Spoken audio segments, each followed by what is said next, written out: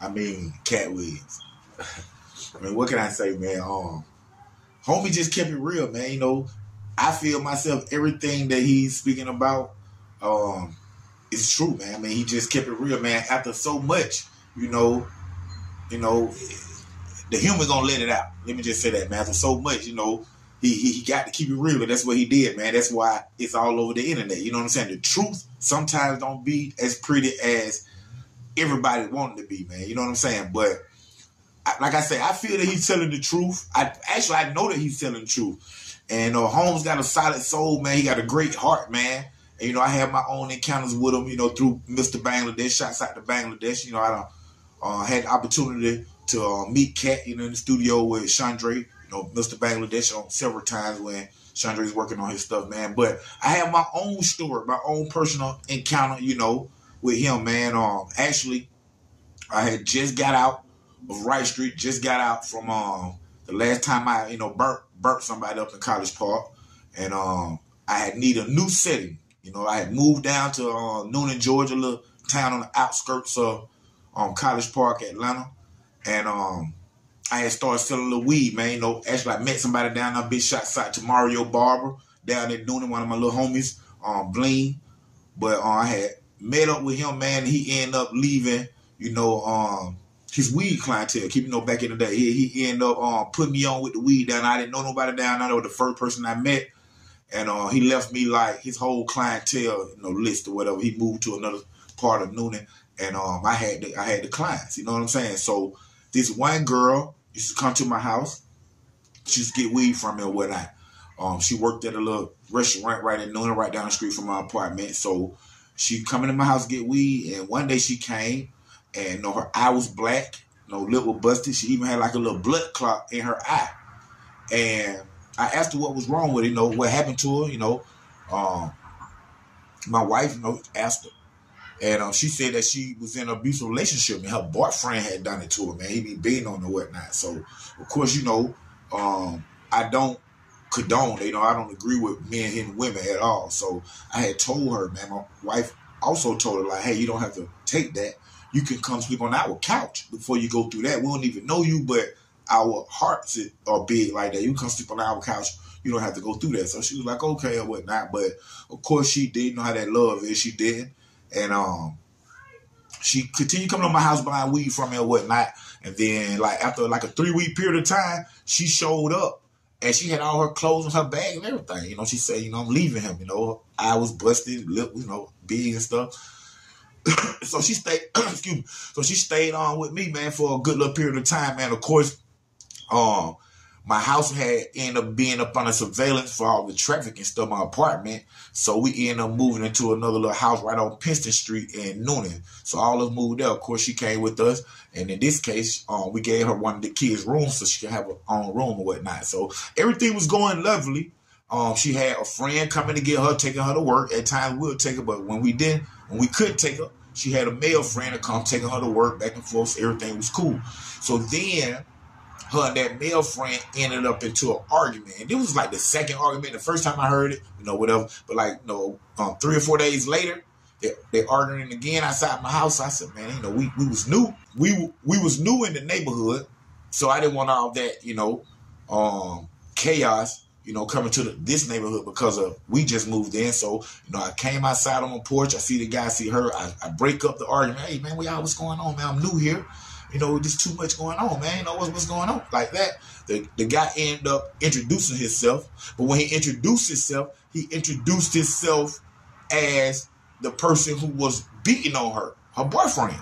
Well, prior to that, you know, I had asked her once he was coming over picking her up, who is he? And she said his name was Teddy. Let's just say his name was Teddy.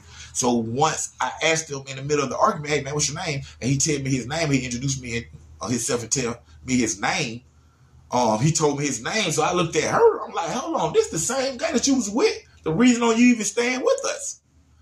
And she was like, well, you know, Teddy is his middle name. He was like, yeah, Teddy my middle name, but my real name, my first name is this. So I said, no, that's not fair, man. You really were trying to, like, pull one over on me. You moved with me to get away from this guy, but still, in fact, here he is right now at the house, and here it is, arguments and stuff. So, she apologized and all that. Make a long story short, everything became okay. Even me and the guy had ended up getting her boyfriend had ended up getting a little relationship because he'll come by, all us to smoke, chill out or whatever. Even when times she be at work, he'll come by, hey, Treese, man, I got a little blunt, want to smoke? We'll sit and smoke it together. So me and him had built our own relationship on our own accord.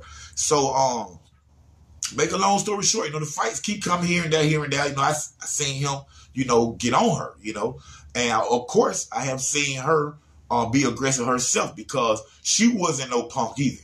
That's my partner right now to this day. I love her. And she wasn't going to take it just sitting down either if you put your hands on her. So I have seen her go in too or whatnot, man. But with all that being said, the fights just kept coming. And I ended up telling her that, hey, man, if this keep on going, you'll have to find you another place to stay like that, right? That's what she's like, okay, I'm going to keep it down, however. So for the most part, she kept it away from the house because she'd still come home in time and have bruises and have scratches and things of that nature. But, I only could do so much, you know what I'm saying? But then at this time, Katt Williams was at his peak, so I can't even say at his peak because he's still doing his thing, big shots out the cat. But he was hot, hot doing this thing. He ended up coming to Atlanta, had some couple shows in Atlanta, and he ended up coming down to Noonan, Georgia. I'm quite sure all my partners and homies down in Noonan, Georgia, remember during this time when Katt Williams came down to Noonan because it was all over the news that Katt Williams had got locked up in Noonan. Of course, everybody knew that he got locked up and stuff for things that was going on. But he kept it real, though, man. Home was all in the hood. It was just like he was just, here and there, had bodyguards and all that. Man, home be in the hood by himself, man. That's when I first realized that, Katt is Katt, dude like me or whatnot, even though I had met him through Bangladesh. But he was coming down, he had came down to Noonan, man, and, got locked up, but he was still staying down there in a little hotel or condo or something he had or whatnot, man. But my friend was at work one day, he came in to eat. You know what I'm saying? Face all scarred, messed up at work and stuff. And she ended up waiting on him. And right then and there, man, they hit it off, man, like as, chemistry for as friends, like brother and sister, man. Like I said, he got a big heart, man, And then Katt, everybody had adopted a lot of kids and, took in kids and took in people that was less fortunate than he was. So she ended up being one of those people, man. They talk. He asked what's wrong with the face and things of that nature. She ended up telling him what was going on and things of that, man. And right then and there, man, Katt said, you're coming with me. You're coming back to California when I leave. You're not finna go through this. And, I couldn't believe it, man, because she came home that day, man, from work. She was so happy. She coming out, she packing up all her stuff. And, I think she finna move into her own place. I'm like, yeah. But, she packing up her stuff, man, and she told me what was going on. Like, what's going on? She was like, Katt Williams. And I'm like, of course, who don't know? And she was like, but I just met him, man. I told her the things I was going through, man. I was staying with a friend and this and that. And he ended up saying I could come live with him. And we finna catch a flight and we finna go back to California. I'm like, oh, you are kidding me. She was like, yes, I'm gone, Treese. I love you. I love you for everything you've done. Told me right there, hug my kids. And, man, she left. Got on the plane. Went to California with Katt Williams, man. And, he pulled her up out of the hood. You know what I'm saying? And up out of the relationship and the situation that she was in with the blink of an eye. No question. He didn't think about it. He just wanted to help. So she ended up going back to California with him. Me and my wife was having my third child. And it was some complication with Isabella. Y'all know, a lot of people know Isabella from Facebook. But she was having a lot of complications. We had to go through the Ronald McDonald house and live there and things of that nature. So we had moved from Noonan and moved to a condo up in Union City. It's right after I did the VH1 Behind the Music, Lil Wayne helped produce that right there. I got that little bread from there. And we got us a better place to stay. And once we were staying in that condo in Union City, I get a phone call from a friend. And she called me from Katt Williams' house up in California. When the phone rang, she's like, hey, So it happened like, what's going on, girl? She was like, oh, Treese, man, I'm up here living and I just love it up here, man. I think I'm going to stay up here forever and things of that nature. I'm like, oh, man, that's good. What y'all been doing? She just telling me that she had just been telling me that she had been going to different places, different events with them and things of that nature, man. And she was so, just full of life and full of joy, man. And I hear a whole bunch of noise in the background and stuff. I'm like, who was that in the background? And she ended up saying, that's Magic Don Juan. You know, everybody know Magic Don Juan. I'm like, what? That Magic Don Juan right there. She like, he right next to me with his big old cup. So I'm like, let me speak to him.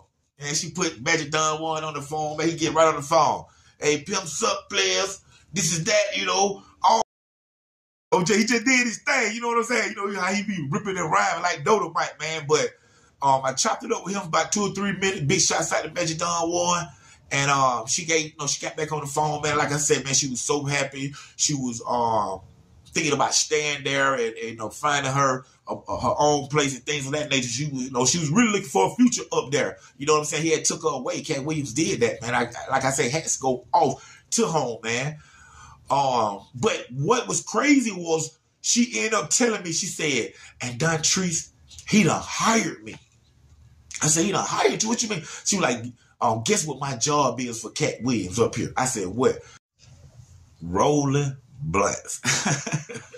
I'm like, what? She was like, yeah, he just paid me to roll all these blunts. That's all I do every day. And they smoke all day, every day. And that's all I do is roll his blunts. I'm like, wow, man. But that was amazing, man. You know, like I said, he came down, he took her out the streets. He took her away from that whole incident or however, man. Unfortunately, probably 2 months after I had talked to her and we had that phone call right there, man, I get a phone call and it's from one of my relatives, and he said, man, you heard what happened to your girl? I'm like, no, what? And he said, man, she's locked up for murder. And I'm like, well, I'm thinking, she it's been California with the Crips and the Bloods. Why not happen, But he had told me she had moved back down to Georgia. I don't know what happened up there, whatnot. But to make a long story short, man, within probably 6 months after I got that phone call, I'm getting a knock at my door, and I'm staying in Fairmont, Georgia at this time.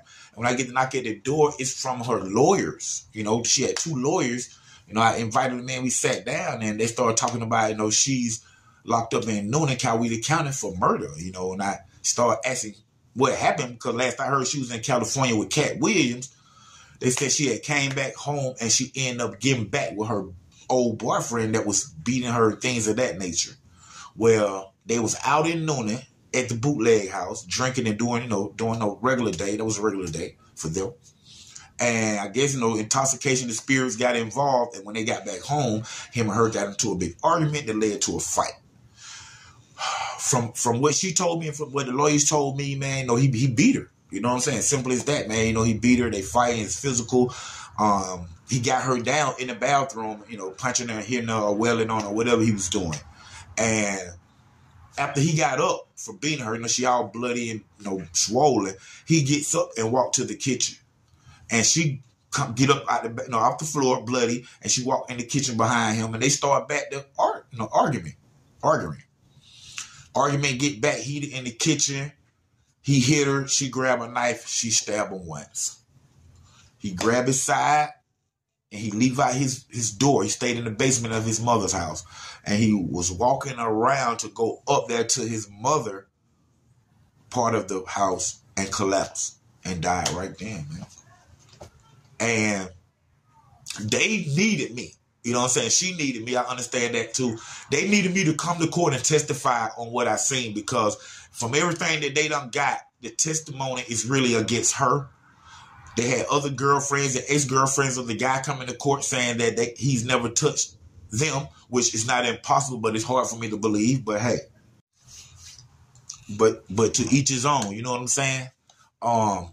They needed me to come to court for her though, to testify on what I seen, because I have seen him be aggressive. At that time, I had a warrant on me, Fulton County for probation violation, man. So, I straight asked her, hey, if I go testify, if I testify for her, are they going to lock me up? They was like right there in the courtroom. So, make a long story short, she ended up going to jail for murder. I think she had manslaughter, and did like 7 years. And then came home, man. She doing good right now. Married, got a whole new life, man. And I have to say that I'm proud of her, man. Thanks again for watching Underground Source TV with your host, Don Treese Knox, aka Black Bart.